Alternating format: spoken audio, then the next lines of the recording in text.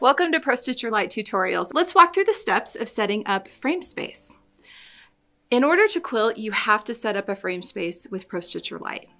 So let's take a look at the screen and I'll show you where to find the feature.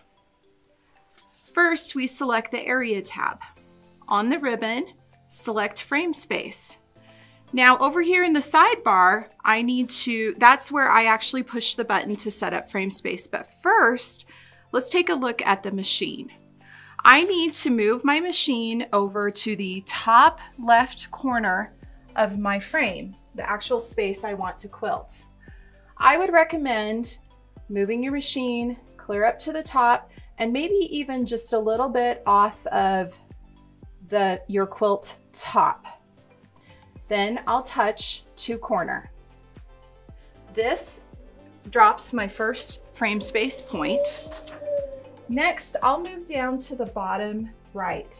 And once again, I'm going to come off the batting a little bit out here into the edge with the machine pulled as far towards me as I can.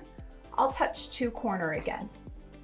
Now, if we look on the screen, you can see that I have some red lines.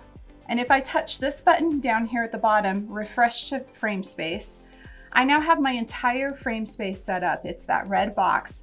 And you can see that my design is inside the frame space, which means I'm ready to quilt.